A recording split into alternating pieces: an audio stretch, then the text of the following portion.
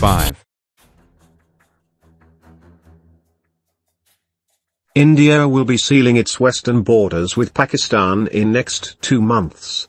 Israeli Spyder missile system is being deployed on the western borders in a bid to strengthen its preparedness in striking down any aerial threat from Pakistan. The missile system is capable of engaging aircraft, helicopters, unmanned air vehicles, and precision-guided munitions. So, let us get into the details. Number 4.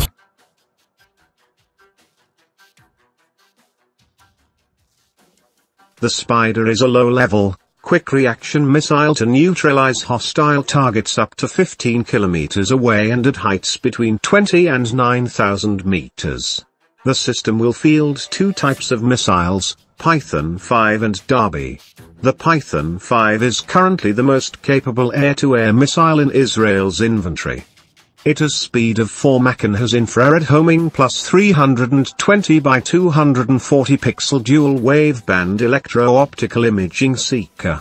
The Derby is an active radar homing air-to-air missile that provides the Spyder missile system with a fire and forget option. The type of the missile will be chosen automatically depending on the kind of threat.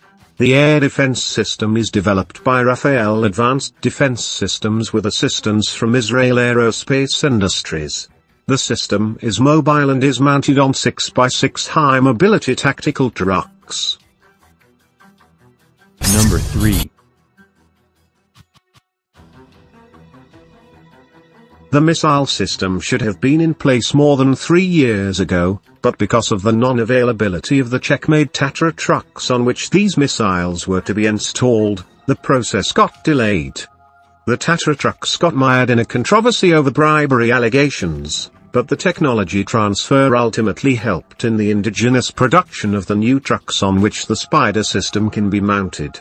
Now the system will be mounted on 6x6 high-mobility Tata Motors trucks. Tata, being Indian company, will save India precious foreign exchange and boost domestic manufacturing. Number 2.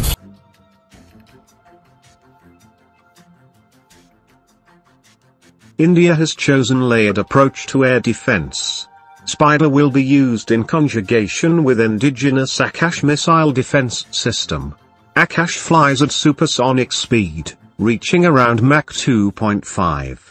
It has a range of 30 kilometers and can operate in any weather condition. India has taken a slew of measures to strengthen its air defense capabilities in the recent past, and it is also going to deploy another air defense system called the Medium-Range Surface-to-Air Missile System from Israel, which can strike down targets at 50 to 70 kilometers.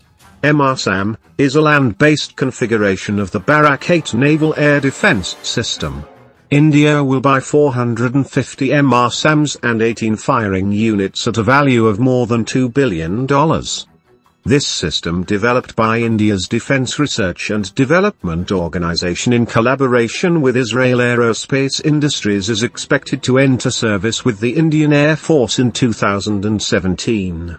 The Indian force would receive a major boost when it starts getting the S-400 air defense missile system from Russia, which is considered as the big daddy of air defense.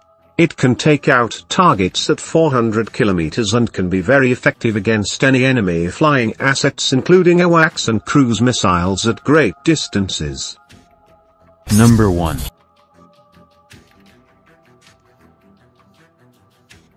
India has been actively ramping up its defenses with slew of measure. The western border with Pakistan, a point of concern, is being made more and more secure, not only in terms of airspace but also the land border. During the Pathankot attack, the terrorists had used one of the Marsi stretches located 5 kilometers from outpost in Punjab to enter the Indian territory.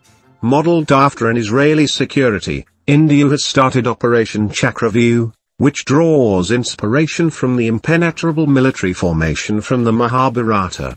India will deploy laser walls developed by Israel to cover the terrains, which cannot be secured by traditional physical barbed wire walls.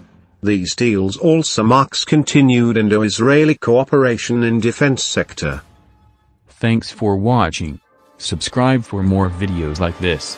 Hit the like button if you find the video interesting. Kindly provide your feedback in the comment section, this will help us improve.